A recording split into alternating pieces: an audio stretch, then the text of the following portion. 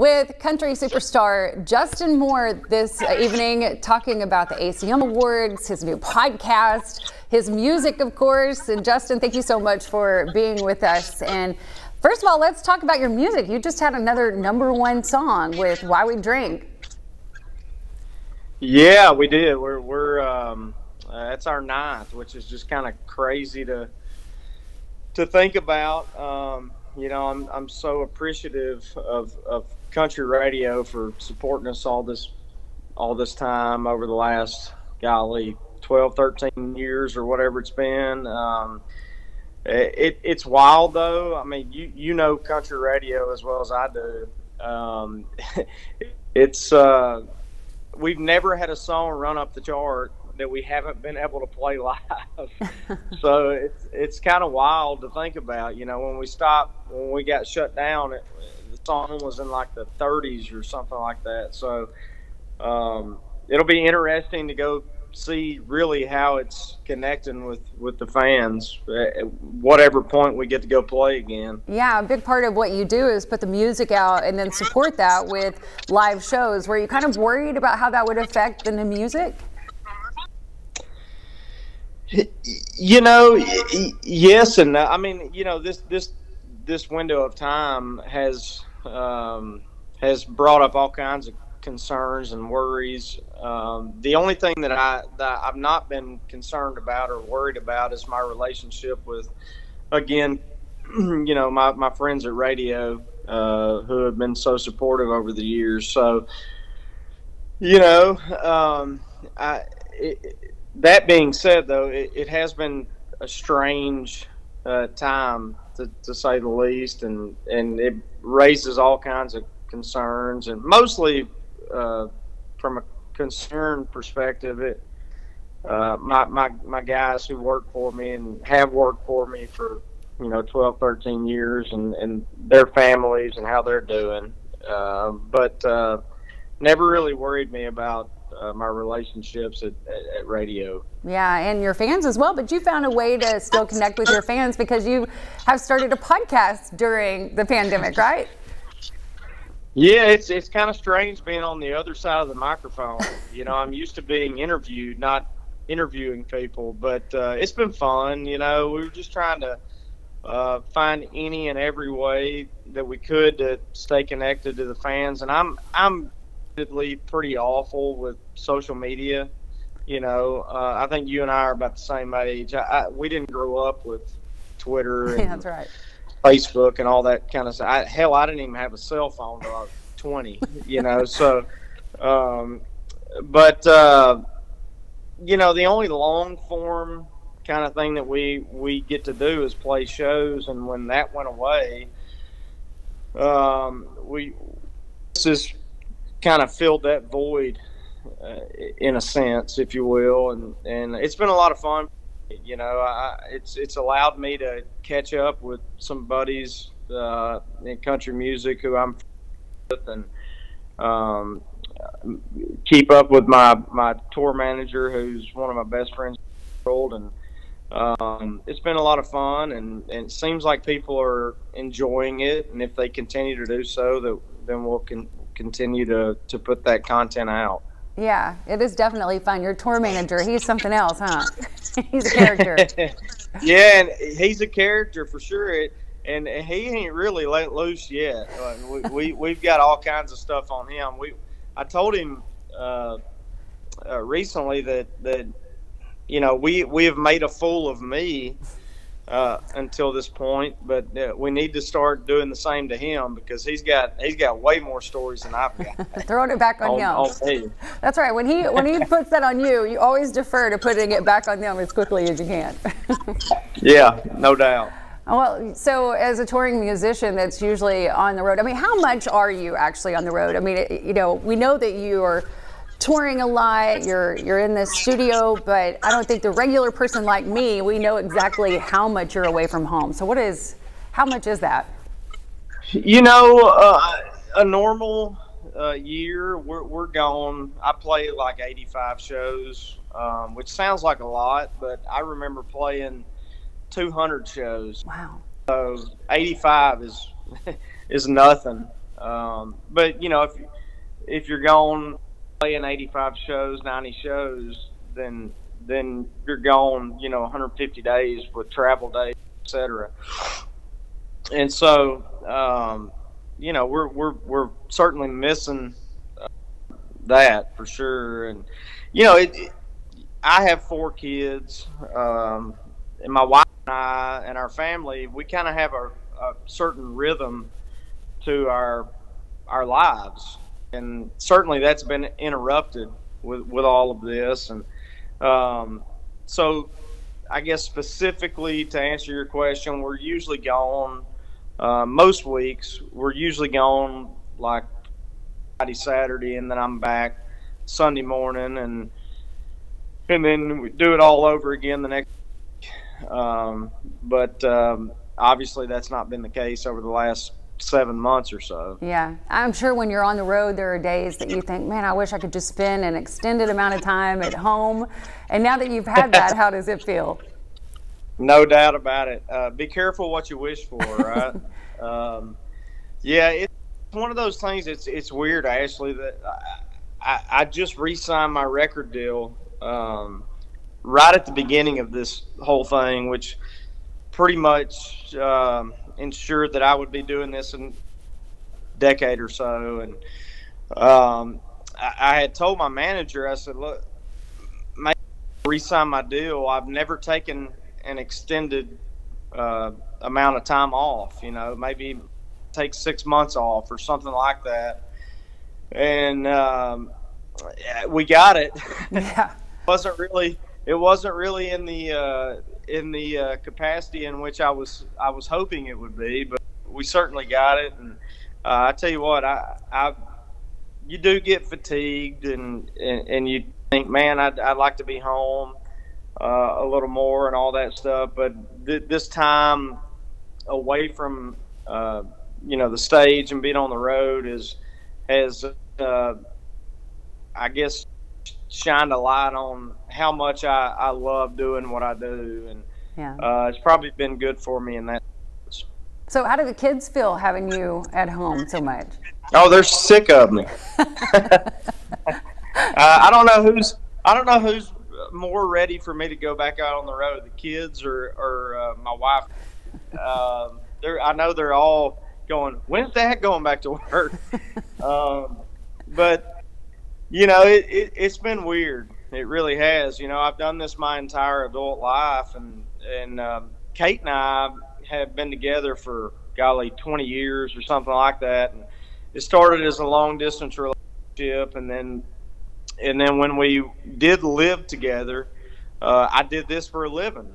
So we've never been together this amount of time. Fortunately, it's been, we're better than we've ever been, but at the same time, it's certainly strange. Yeah, I bet has she put you to work since you're around the house more? Oh, yes. I've done more stuff in our house than I've ever done. From planting a garden to building chicken coops, and I've been on a tractor. As soon as I get off this with you, I want to get on a tractor. And used to being on a tractor was my zen place. Now it's just old. I'm just like, crap. I got to get back to doing what I do. Yeah, everything is nice in moderation for sure. Yeah, no doubt, no doubt. Well, let's talk about music. You've had time to maybe think about your music, maybe the direction of your music, which I feel like is a great direction, doesn't need to change whatsoever. But, what's on the music front for you right now? You touched on Why We Drink, just having been a big record for us. Our next single will come from a new album. That'll be, I would assume, would come out next year sometime. Certainly, we don't really have plans in place because of this stuff, specific plans, I should say. But the single is going to come out, I think, in 2-3 weeks. It's called "We Didn't Have Much," and I think it may be the best song that we've ever released and the most poignant for the time. The hook is we had it all when we didn't have much, and I think that's certainly poignant to the time that we're living in.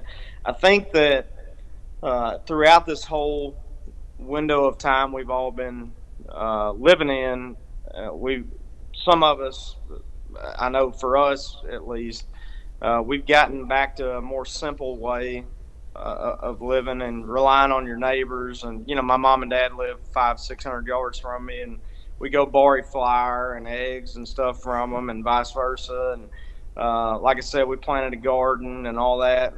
And that song kind of just talks about those kind of things and that type of lifestyle. Just a simpler life. Yeah, simpler life. Yeah, for sure. And so, to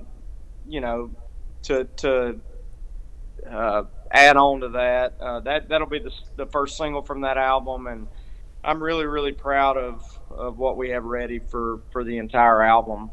Yeah. Also. Yeah, well, that's exciting to hear. I mean, you've had so many big hits and so many great songs. Just hearing you say that this will be one that you feel like is one of your best, I can't wait to hear it. I think every artist says that when they release a song, but every song is the best. Yeah, I genuinely mean that. I think it sounds like nothing I've ever put out. It's like a train beat kind of song, and it sounds like nothing on the radio. So hopefully people dig it as much as I do. That's really exciting. Well, you've been to several award shows in your career. How do you feel about the way that the ACMs are this year? Usually it's in Las Vegas, it's in Nashville this year. They're doing the performances at different iconic venues across Nashville. So is that something that you feel like you look forward to seeing, or just what are your thoughts on it? I'm not going to lie to you. I'm not brokenhearted over the fact that I did not have to fly to Las Vegas this year. It's a lot. That's an annual thing that we typically do. My wife loves it because she just goes and dresses up, and we go to nice dinners and all that stuff. And I work the whole time we're there. So, but I think country music as a community, I think has done as good a job as they could throughout this entire thing, and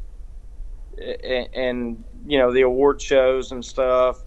I know they've been challenging for the people who put them on, and I think they're going to do as good as possible with these things as far as the production goes of the ACMs and those types of things. It's we're obviously in unprecedented times, and I'm thankful that I'm an artist and I don't have to put these things together, because I know it's been unbelievably difficult for the people who do it.